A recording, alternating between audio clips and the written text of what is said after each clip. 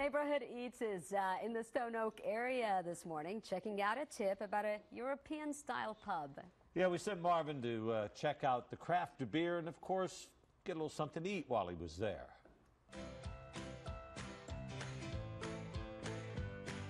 Good morning. Welcome to the Hoppy Monk, where two brothers and their business partner wanted to open up a pub that was different.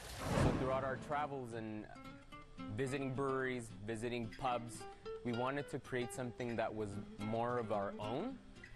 We started in El Paso, Texas in 2010. We had never worked in the restaurant industry. We had never served, bartended. This was essentially just a project that not that we felt we could tackle, but that we were very passionate about. We expanded into San Antonio because I came to grad school here. So it's a combination of the hops to preserve the beer and the monks who always drank beer. Mm-hmm. Were the monks getting drunk? Don't know. You never know. So this is a beer snob's dream. Is that what you're telling me? This is beer heaven. This is beer heaven. This is beer heaven. And we have 99 taps.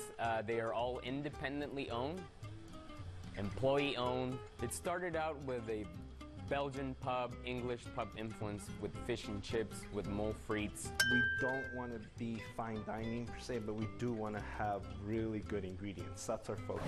Reuben, for example, you know, instead of using brisket to make corned beef, we use beef tongue, and kind of you do see that Mexican influence. We want to not really do a Tex-Mex, I would say, label on our food, but there you will see influences here and there.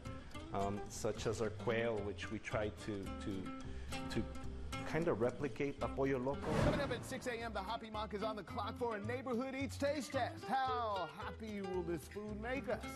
Stick around and see. I bet he had the quail. I was going to say, we'll see. That quail looked really good. Yeah, it did.